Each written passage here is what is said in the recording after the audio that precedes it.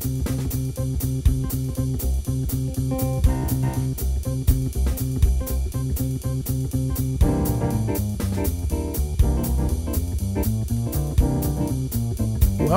to another broadcast of the Deborah Ruffini Show on the Artist First Radio Network.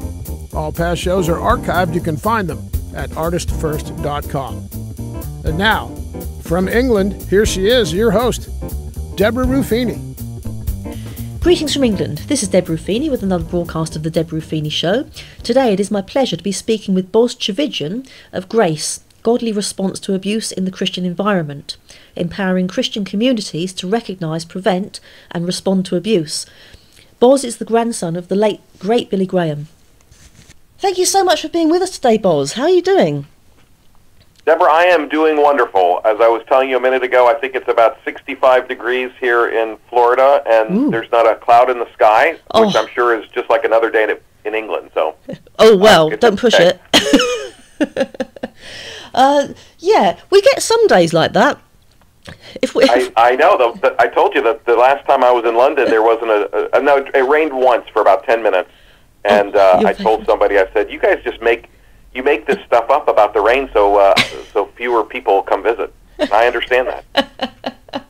Darn, our overseas friends have sussed us out. That's not good. What an amazing cause Grace is, and something I feel personally very passionate about. Can I ask your passion over this issue? Where did it come from? Yeah, Deborah, I think it came from my days as a prosecutor. All right. You know, I didn't know a lot about the issue of sexual abuse prior to becoming a lawyer and prior to becoming a prosecutor. And you know, when you're given those type of cases to investigate and prosecute, at least for me, they really, in many ways, grabbed my heart and in many ways changed my life. I realized how profoundly serious and horrific these cases are, how destructive the crime of sexual abuse, whether it's a child or an adult, is, and how those who offend are more than often reoffending over and over and over again. So, you know, it came from my work as a prosecutor, and as I began to prosecute, I realized that there were some prosecutors who were uncomfortable with these types of cases, and because of that, they were not, in my opinion, were not prosecuting them with the seriousness as I thought they should be prosecuted. And so we eventually started our sexual crimes division at the prosecutor's office, and I was the chief of that division. Wow. And we were able to bring in prosecutors who were almost exclusively committed and passionate about handling these cases. And I did that for a number of years. And you know, when a 9-year-old child tells you about what her father's best friend did to her as a child, you cannot help but be incredibly moved. Not only empathetic for that victim, but wanting to find justice for her. And so I did that. And then I left there and went into private practice here in Florida. And I really was trying to think through what do I do with everything that I learned as a prosecutor in this issue. And very long story, very short, is I ultimately ended up starting an organization called GRACE, which stands for Godly Response to Abuse in the Christian Environment. And your listeners can find it at netgrace.org, netgrace.org. Right. But so I won't keep going. I'll let you ask the questions. But that's sort of the initial starting point for me in addressing this issue. Wow, that's wonderful. Yeah, we'll have the link on the featured on the show as well. So that'll be great. But it's I like what's put on the website. Jesus clearly showed a heart for children and the vulnerable. As his church, we must do the same. Yeah, I mean, if you think about it, some of the most beautiful words Jesus had for anybody were for children. Yeah. And some of the most harsh words Jesus ever had was for those who hurt children. Yes, and yeah. If we acknowledge, for Christians acknowledge and believe that Jesus is God. So if we think about it, the God of the universe had some of the most beautiful words to say about children and some of the most harsh words to say about those who hurt them. And I really think that our churches in many ways have missed that. And so, as a result, what my experience has been is that in more churches than not, children are sort of pushed to the back. Those who offend them are protected and empowered, and that is the complete opposite of the message and character of Jesus. Yeah, it is, isn't it? Isn't it awful? Yeah, and very awful. And that's why so many abuse survivors flee from the church. And I don't blame them, because they thought the church would be a place of safety. They thought the church would be their greatest advocate when they stepped forward to report being abused, and instead they found themselves fighting against the church and losing community and having the church turn their back on them. And I don't know what part of that is a reflection of the Jesus that I know. So we have a long way to go. Yeah. And it's sad, isn't it? No, you're absolutely right. It's sad how we never hear sermons about this. I've never heard a sermon. Very seldom. In this country, I don't know what it's like in the UK, but in so much of evangelicalism, the only sermons that you might hear on any type of issue today tends to be almost exclusively on LGBTQ matters or on abortion. Yeah. And not about this issue, the abuse of children, the abuse of adults. And and that's frustrating for me, because if you say you're pro-life, then show it.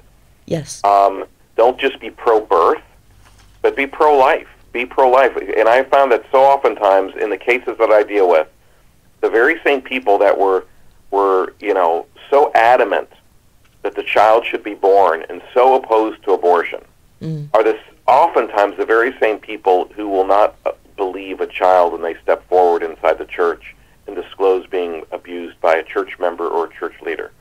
So that is to me, that's a significant inconsistency that I can't quite grasp. Yeah. But it's tragic.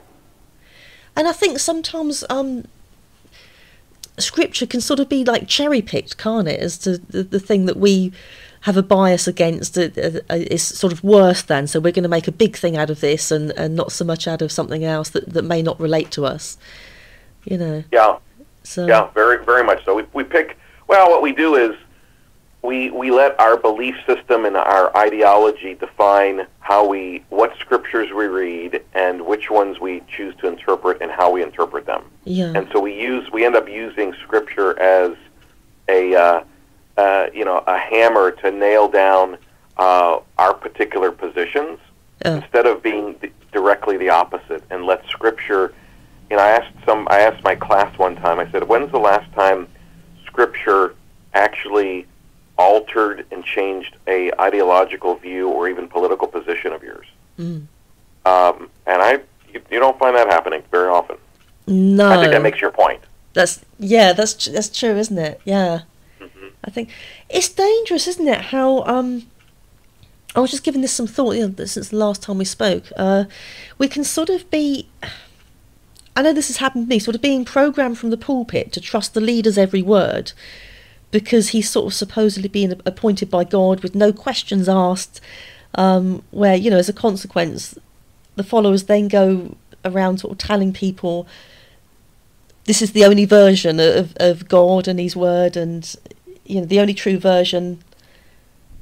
And then when they screw up, they almost have the cheek to say, well, don't follow me, follow Christ. I thought, well, you're supposed to represent Christ. You're supposed to represent Christ. Yeah, we see that often. Church. There are many wonderful church leaders, but there are also many who are, in my opinion, very dangerous. Yeah. I think we've created a culture in the modern Christian world, especially in the evangelical world. And Deborah, I guess I used to consider myself an evangelical. I certainly don't consider myself that today. You don't? No. Oh, no. But within that world, and that's the world I grew up in, we have placed so much emphasis and power and attention on church leaders and pastors. Yeah. If you think about it, I said this to somebody the other day. I said, in a typical Protestant church service, what is the culmination of the service? If you think about it, the culmination of a typical Protestant church service is a sermon by the pastor. Yeah. So the focus is on that pastor, and usually it's the pastor who gets up and speaks uninterrupted for 30 to 40 minutes, if you're lucky.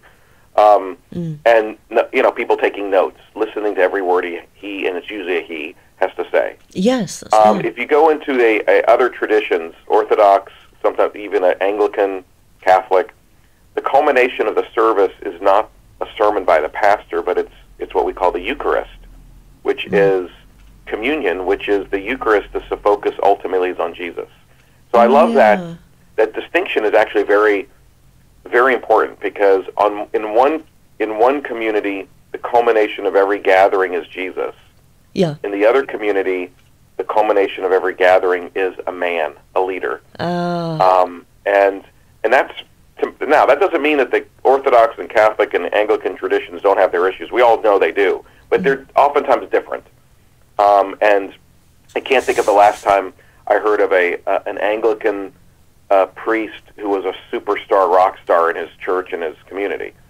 But you know, but you see that in the Protestant world, all, you know, over and over and over again. And so these men have tremendous amount of power. Yeah.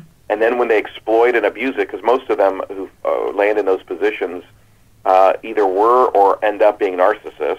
Oh. And when they end up hurting people, either people justify it, or they fall back on, I'm a sinner like everybody else, and I expect you to forgive me. And people are expected to forgive and move on. It's very toxic on many levels.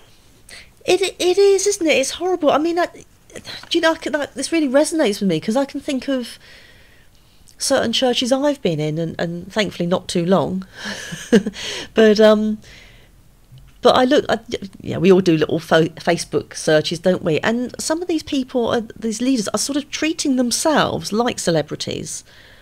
And they're even putting like pictures of themselves and quotes that they've said, and then their name. But the sad thing is, you know, they're doing it. You know, we can see a meme with sort of like a something that, I don't know, not a great lover of John Lennon, but something that people think people are wonderful, and then, so and so said this, you know, Bob Dylan said this, but they'd actually done it themselves with the picture of them. Yeah. No, I saw somebody not long ago on Twitter. It was a pastor who retweeted. So somebody had quoted his tweet, and then somebody had quoted him and sent out a tweet quoting him, and the pastor retweeted that. I'm thinking, wow, like so you're basically, this is how narcissistic we've become. Somebody else is, you know, is taking a quote of yours and putting it out there, which, okay, that's fine. Yeah. And then you see it, and what do? You're promoting it yourself. So it's the ultimate self-promotion. And the problem is that we, as you know, in many Christian communities, we embrace that type of culture. Yeah. And that's what's really troublesome. It's do you know, you're of good stock, aren't you, Boz? Because your granddad was Billy Graham. Yep. And he was a real good guy, wasn't he? He's, you know, it's really lovely, because my parents hold him in high regard. They saw him in Manchester when he came here. But when you think, so I know, in a sense, it's wrong to compare, but when you think of, it makes my blood boil, Boz, Benny Hinn and people like Joyce Meyer, and I think a lot of people feel the same way.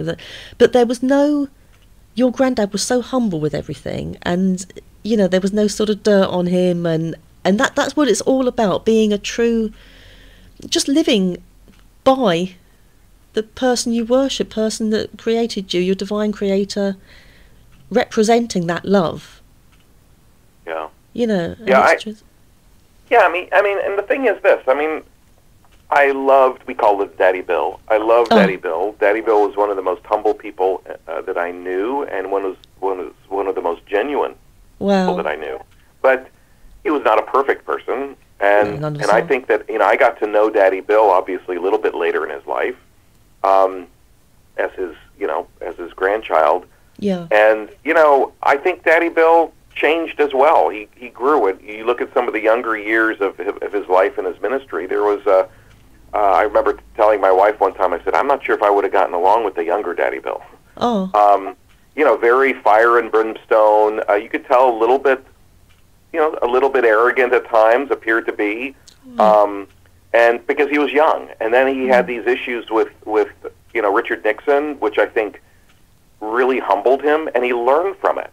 Right. And so I think the key, one of the keys to his life was that he learned from his mistakes, he learned from his failures, and he was humbled by them. And by the time I came along to get to really know him as a young teenager, I knew one of the most humble people that I had ever met. Oh. And so that's, but I don't know if he had always been that way. I think that through life situations, he was very teachable and humble and learned from it. And I think oftentimes, we have leaders, and inside and outside of the church, who don't learn from those things, and instead they become more defensive, and they become less humble and more arrogant.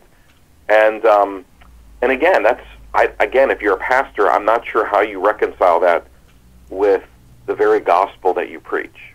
Yeah, that's true. Yeah. And I think sort of experiences change our...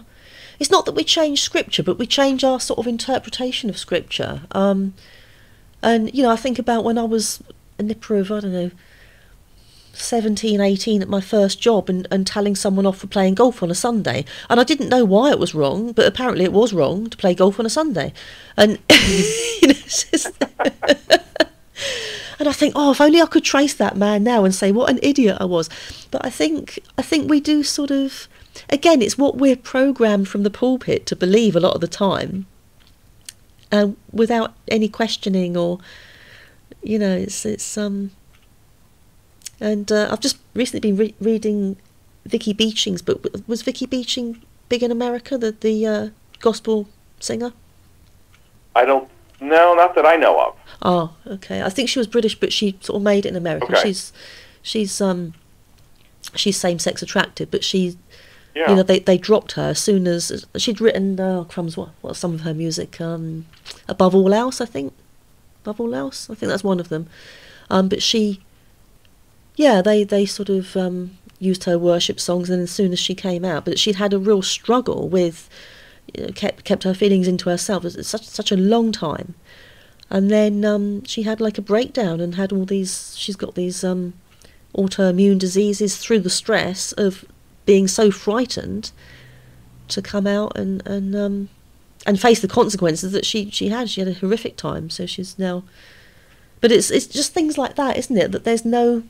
But even if something is against God, I don't know what I think about the gay issue, because it's again, how much have I been fed to believe it's wrong? How much is my heart? How much is my Scripture? But I think even if something is wrong in the eyes of God, it's sort of like a lack of compassion for the struggle of something, rather than the this this is wrong. There's no sort of compassion. Well, yeah, I don't disagree. I think we are so quick in the Christian community to point out what is wrong, and why it's wrong, and how do we stop people from doing what's wrong, or condemning people for what's wrong, or when they do something that's wrong, we shut them out of, or if they communicate a belief that is not exactly what we believe, suddenly now they're out of the Christian community and we shut the door. I mean, it's just it's horrible. And in the meantime, what makes things even worse in those situations is the very people who are so condemning, oftentimes are the biggest hypocrites. Yeah, by the way. yeah. And I see that in the work I do on abuse. I mean, I spend most of I left Grace last year, and I went back to a law practice that focuses exclusively on representing abuse survivors in civil suits against churches and other organizations who fail to protect them from abuse. Right. And what I see when I handle these cases is oftentimes these churches and these leaders, they'll say things very publicly about being against child abuse and child sexual abuse, and how they have no tolerance for those who abuse children. And then privately, because I'm seeing this in the lawsuit, in depositions and in court hearings, a very different attitude. An attitude of self-protection, an attitude of justification or of excusing or of attempting to destroy the credibility of the victim. And I'm scratching my head going, you know, you're so adamant publicly. Yeah. But the reality and truth is that that's a lie. Because I'm seeing how you're approaching this issue when nobody's watching and when the television cameras are not turned on. And to me, that's what's most important. That's what God sees. Yes. Yeah. Absolutely. Do you think there are cases of a Christian abuser trying to persuade their victim or the church that what has happened is really sort of just a delusion from Satan? Oh, yes, all of the time. Really? Yeah, Oh. I have a case now I'm dealing with where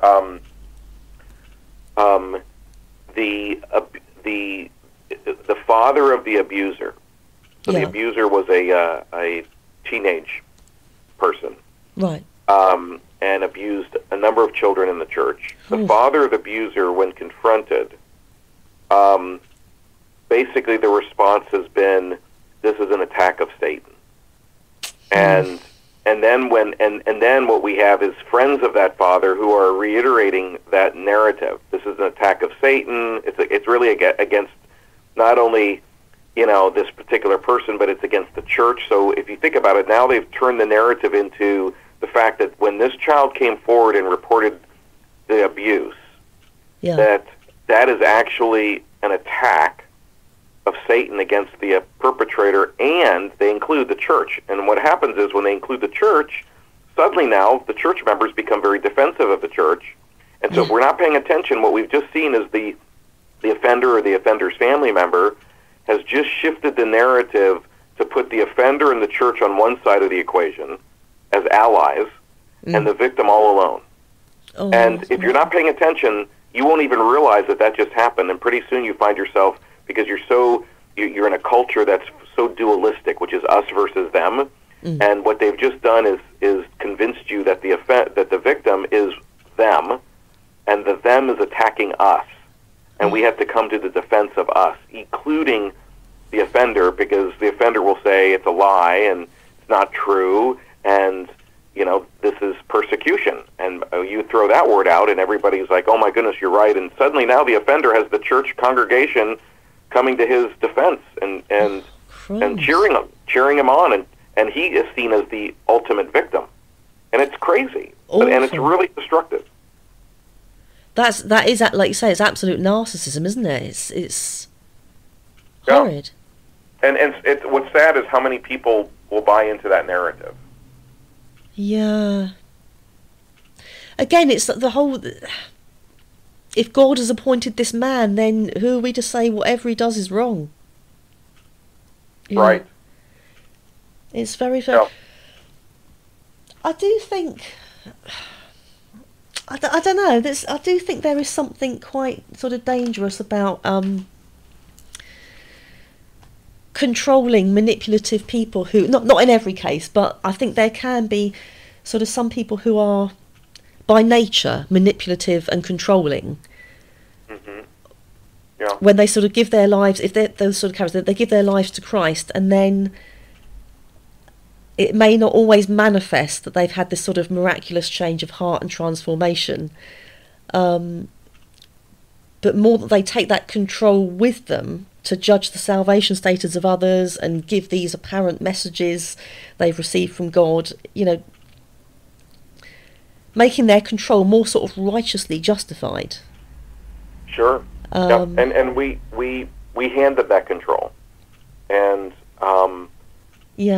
and as a result, I mean, listen, these people who get to these positions, more often than not, they don't change. No. It's all about control, and and control of beliefs, control of actions, and so oftentimes these communities, these congregants just allow it. And if they don't like it, if they say something at all, they're usually vilified. Or if they don't say anything, they just leave. They go to a different church. And as a result, you have these men in power, and they're consolidating their power. We see a lot of that. We saw a lot of that years ago here in the U.S. with Mark Driscoll, right? The pastor of Mars Hill over in Seattle, which was a large church. He was very well known, very controversial person, but the amount of control he had over those in his church, not just other leaders in the church, but over really almost everybody in the church, allowed him to engage in, spiritually and emotionally abusive behavior for years. And I've talked to people who came out of that world who are still struggling with the trauma that they experienced. It doesn't even always have to be sexual abuse. It's the spiritual and emotional abuse that these men in power exact on so many of their congregants in order to hold on to power. I mean, it's completely, if you think about it, it's so opposite of the life of Jesus. I mean, the life of Jesus was all about a God who gave up power. Yes. And didn't control everybody. And that's why, I have said many times, just because you call yourself a pastor or call yourself a church doesn't make you one. No. If I call myself a Major League Baseball player right now, that doesn't mean I'm a Major League Baseball player. Yeah. And if you knew anything about me, you go, he is certainly not a Major League Baseball player. But just because I call myself that doesn't make me one. And how's that different with pastors in a church? Yeah. It is. It's very frightening, isn't it? It's very scary. But it's strange, isn't it? Because the whole repentance and renewal process is all about saying we're sorry, isn't it? Saying repentance to Christ. But why can't we use that on our fellow? Why can't these people who are doing this, who have gone through the salvation process, why can't they then apply it to their fellow human and say, I'm really humble themselves. I'm really sorry. That was awful of me. Listen. Sometimes they do that. Do they? Okay. But that doesn't mean it's genuine. No. Sometimes it's done in order to consolidate or hold on to power. And so, if you've used your position as a pastor or a spiritual leader to abuse others, the way you demonstrate repentance and sorrow is to step down and to realize, you know what, I don't have the personality that can handle this type of authority and power, and so the best way that I can serve others is by stepping aside. But how many pastors do we read about who voluntarily step down for those reasons? They either voluntarily step down because they are retiring, or they're moving on to a bigger church. Yeah. The others, the only time they step down is when they're forced to step down. How about the pastor who says, you know what, this is not healthy for me, and because it's not healthy for me, it's not healthy for you. I've realized that, and I'm stepping down. I've hurt too many people. And then stay away from that type of ministry. Maybe stay away from ministry altogether. Yes. Go into something else. But it's amazing how many pastors will step down from ministry for something, and pretty soon you see them back in ministry. It's almost like they can't function outside of ministry. And I just think that's a joke. No, go get a job like the rest of us. Yeah. Because ministry wasn't for you, because you used it to hurt people. Whether it's sexual abuse, emotional abuse, spiritual abuse, doesn't matter. You've given up your ability to have this type of position, and acknowledge that and move on to something else. Doesn't mean that you can't serve God in any capacity. No, of course, God works through all of us, and we're all messy. But it does say, okay, it's not your gift set to be that. I mean, just like if go back to my silly example of baseball. I could go out and try to play baseball, and I would do a terrible job. I'd probably hurt people with the bat. and I would realize, as much as I love baseball, this is not the gifts that God has given me. Yeah. So I need to go pursue something else. Now, that doesn't mean I may have nothing to do with baseball. Maybe I'll end up writing about baseball. Maybe I'll end up, announcing games for baseball. But I can't play. Yeah. And I think that's the same type of thing we see over and over again in the church and with church leaders. It is, isn't it? But it makes you wonder if a lot of the time it's more about just needing to be in this position of leadership and power and needing to tell people what to do. Yeah, and that's precisely the reason why they should get out of it. Yes, isn't it? Yeah. I mean, if you need that recognition, if you need that power, I mean, again, I go back to the example I mentioned earlier. I mean, I can't think of another job where once a week you get up in front of a group of 20 people or 5,000 people, speak uninterrupted for 30 to 40 minutes, where people don't question you, they take notes, and then you do that the next week, and the next week, and the next week. Yeah. I mean, I don't care who you are. That is an unhealthy dynamic. Yeah. And it creates, in my opinion, it can create monsters. Yes, yes. Or attract monsters who are already monsters. Yeah, oh yeah, that's interesting. Yeah. Absolutely.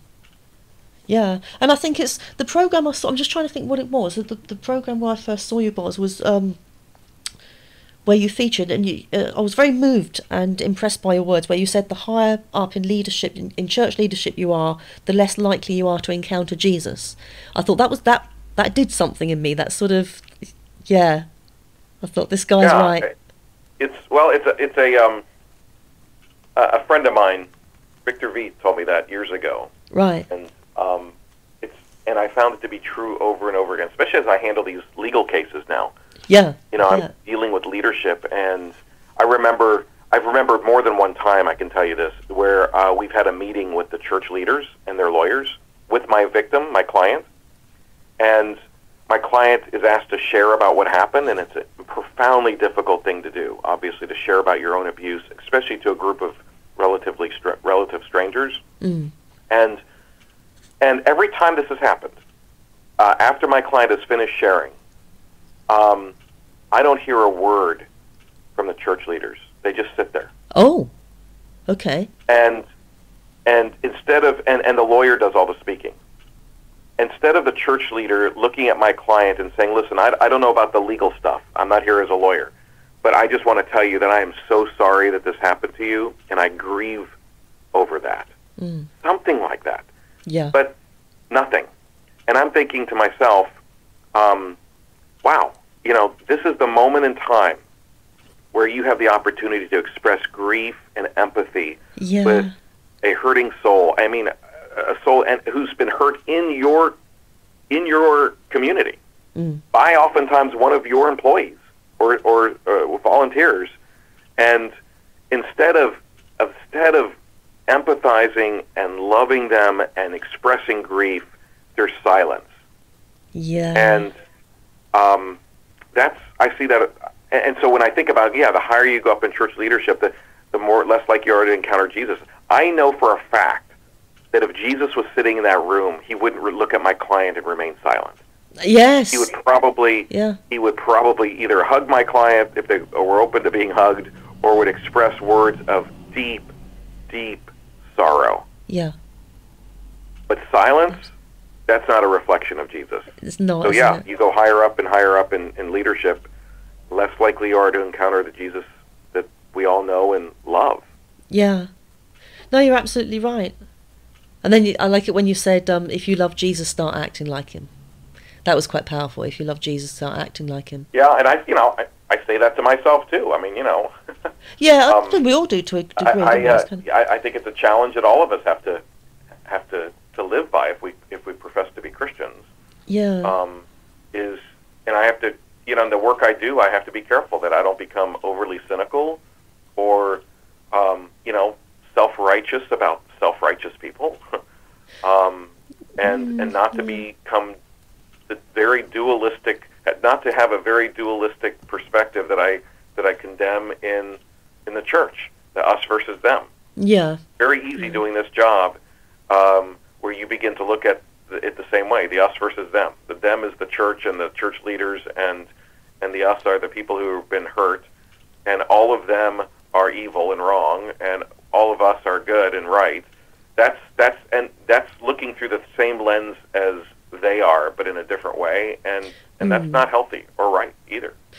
No, but I think when you take bullying and narcissism and all these other sociopathy to a degree out of it, we're left with the average person, decent person, who acknowledges that when we've screwed up, we usually know, oh crumbs, I've got a conscience about this and I need to say sorry, and that's your average decent person. But I think it's when there's this self-righteousness that comes in that it's a different thing, isn't it? I think we could make judgments in way opinions rather than and we can have opinions as to whether something's right or wrong without and keep in mind that we at least in this country, I don't know what it's like in the UK, but we're living in an era that was dominated by a man named Donald Trump. I've heard of him. A person who would never apologize. Yeah. Who cannot acknowledge doing wrong, who vilifies and dehumanizes anybody that he disagrees with. Yeah. And what's most concerning about it is so much of the evangelical world have embraced him. And when you embrace him, you have to embrace all that. And suddenly we see much of the evangelical world acting in the same way. Yeah. And that is, again, that's the great, in my opinion, the great condemnation of the church, the American church. And I think, I think God only has so much patience with that. Yes. Especially when you're doing it in His name. And so, I think that's, and so what I try to share with survivors that I encounter who were abused in the church and who have no interest in God or Jesus, is to understand that, for right now, that's fine. I get it. I understand why anything with the church is traumatic. Yeah. And, my hope is that they will encounter, whether it's through me or other people, maybe a little bit more of an accurate reflection of who the real Jesus is, because they're not seeing or experiencing it in so many of their churches. No. And again, there are good places and good people out there. I don't want to overgeneralize it, saying all of the church is wrong or bad and it's all filled with bad people or people who are like this. I think there are decent Christians in so many of our churches today. Yes. I think more often than not, they've still been sucked in by this culture that we've been talking about, and sometimes they don't even realize it. And if they do realize it, only a small portion of them will walk away from it. Others will just either ignore it or say or excuse it. And I don't think we have the luxury of doing that as Christians. No, we don't. We've got to stand by what's right, isn't it? We can't just go along with anything that we do. Yeah, head in sand, and just if I put my head in the sand, it will just go away. But all the time, people are suffering. Right. But I think, like you say, a consequence of that. I mean, one of my guests was a lady, Maureen Sullivan, and she had been one of these Magdalene laundry girls. So, I think it mainly happened in Ireland. I don't know if you're familiar with the Magdalene laundries, run by nuns. And it would be sort of like for fallen women, usually young girls who got pregnant out of wedlock, or even they didn't sort of view them fit to raise their child, even if they were married. It was for any reason, basically, they would have these girls. Yeah. And Maureen, because of the horror she experienced, the nuns would beat her and horrible things would go on. She can't even bring herself to look at a cross. Yeah. So she's now what do you call it? Druid? I think she's a druid, which I don't know much about. But I sometimes think about that, and I think, well, she's not in rebellion, but she's deeply hurt, and I like to think that God is so big and so mighty that He will look at her and say, "Oh, crumbs, Maureen, come to me." Oh, yeah. I share this story sometimes with people that I think sort of paint that same picture, and that is, I remember a number of years ago I was speaking at a very small conference that was for missionary children who had been sexually abused in the mission field. Oh, crikey! And that's a whole other topic. But I had gotten the privilege of getting to know some of these missionary kids. They were now all adults. Earlier, a couple years earlier, when the organization Grace was doing a investigation, had been asked to do an investigation on that particular mission organization. So I got to know a number of these people through interviews and things like that. Anyway, I was at this conference, and a couple of them came up to me and said, "Hey, do you want to join us later tonight? We're going to be sitting outside under that gazebo at about 11 o'clock." I said, "Sure." And they said, "Just be a few of us just hanging out." And they said, "We would, we'll probably be drinking and smoking. I hope that's okay." And I said, "That's absolutely fine." Yeah. So I went out there at 11 o'clock, and, Deborah, I remember sitting there. I had a drink in my hand. I think I even had a cigarette in my mouth. Yeah. And I remember, and it's hard to explain in words, but there was a very, very real presence of Jesus in that group of people that night. And I can't explain it. I told my wife after, I felt the presence of Jesus in that group far stronger than I have in any church I've been to. Oh, and yeah. And a lot of these missionary kids, they weren't Christians. I mean, they had walked away from it, understandably, because of what had happened to them. Yeah. But Jesus was there. Yeah. Not a doubt in my mind. And I walked away from that experience going, that's what I love about God, is he shows up in the most unexpected places, oftentimes in the presence of the most unexpected people. Yeah.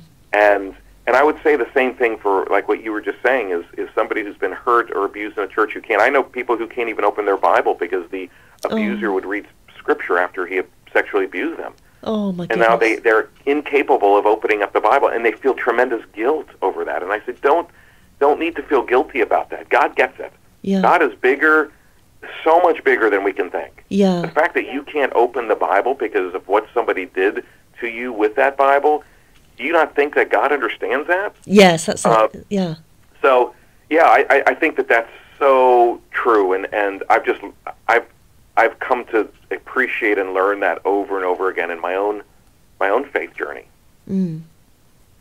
Yeah, that's absolutely. Actually, I can relate to what you've just said. That I have a family member who hadn't had a great experience in the church, and lots of negativity, lots of judgment, and then they became quite ill and had to receive radiotherapy at the local hospital, and drove herself to, there's a little, about 15 minutes from where I live, it's called Portsdown Hill, and it overlooks the town. It's quite scenic, and that was her church, that she'd say she'd get a coffee from the burger van, and looking down at and at that point never knowing whether you're going to live or die, the cancer, and looking over the viewpoint, and she felt God's presence there far greater than when she was in the church with people slapping her. Yeah. And that's where my hope lies. I mean, I do this work. I've done it for over 25 years. Oh, great. Some people ask me, how in the world do you continue to do this, and how in the world do you continue to have a faith after dealing with this issue, which is primarily, not always, inside faith communities. Yeah. That's a good question, actually. Yeah, I'd ask you the same.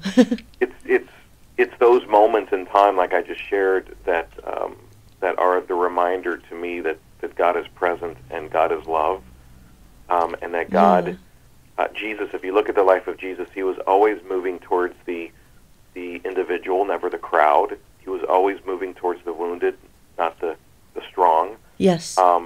And I think the church has, by and large, forgotten that. And we're all about power and influence, and we justify power and influence by saying we need power and influence to change the world for Jesus. And that's ridiculous. That's not how God works. And we've seen that throughout history and throughout Scripture. But yeah, that's where my hope lies. That's brilliant. And that's why I'm able to. It's difficult for me to go to church. Is it? Yeah. Very difficult. But so many people gauge your relationship with the God of the universe on whether or not you go to church. Yes, isn't it? It's crazy. Crazy. And And so, so I struggle with that, and I struggle with, That's okay. I struggle with God. He and I wrestle quite a bit. Yeah. And I always lose. But yeah, there's so many questions as I get older. I have more questions than I have answers. And Yes. I think as I get older, I'm okay with that. I'm at peace with that. I don't have to have all the answers. Even though sometimes I wish, especially in the work that I do, I certainly wish I had more answers for people. And I don't. And that's very frustrating, and sometimes I cry out to God over that. And maybe one day I'll have a chance to talk to Jesus more about that. But it has changed my faith in many ways. But Jesus continues to be my anchor, even when I don't understand. That's brilliant, and I think that's normal. I think it's far more normal, applaudable, accepted to have so many questions, because anyone that claims, I mean, God is dealing with the creator of the whole universe and what, the thing that's beyond the furthest star. We're not going to grasp the one iota of the whole complexity, are we? I think anyone that claims to have all the answers, or pretty much know, that they're going to be in for a shock. Well, and so oftentimes it's all about, at least in the world I grew up in, there was so much emphasis on right belief. Yes. And so that's why we had Sunday school and 30-minute sermons or 40-minute sermons or longer, and Wednesday night church service. And it was so much emphasis on right belief, almost obsessively so. And I'm not saying that belief is not important, but this notion that you have to have certitude. And I remember reading a book a few years ago by a seminary professor named Pete Enns, and it's entitled "The Sin of Certitude." Oh, right. And it was so refreshing for me to read that, because it was all about how wrong it is for us to focus so much on certainty, right, and that we believe correctly, and less on trust. Oh, that's interesting. Yes. But so much of the Christian world is this: you got to have the right belief, and you got to know, and you can't have doubt. Yes. And I'm like, man, I can't have doubt. I doubt every day. Absolutely. And I'm okay with it. Yeah, that's good. That's excellent. And there's an awful lot to get right. I was thinking about sort of like, I personally can't relate to atheism, but I have to understand there are people who genuinely do not believe in God. But there's a lot to get right, isn't there, Boz? Because one, you've got to believe, then you've got to get God's name right, then you've got to get the doctrine correct, then you've got to get the denomination right. In the end, there's going to be very, very few people that are going to know the way for certain. Yeah, I mean, that's the thing is I mean, there are volumes and volumes of books written on systematic theology. Yeah. And you know what? There may be a lot of truth in a lot of them, but it's so much effort in trying to figure it all out. Yeah. And I just, the older I get, realize that we probably all got it wrong a bit. And I'm okay with that. It doesn't. My whole entire faith structure doesn't crumble with the knowledge of that, what I believe is that truth. Yes. And I don't need to read books and books and books on how to defend my faith.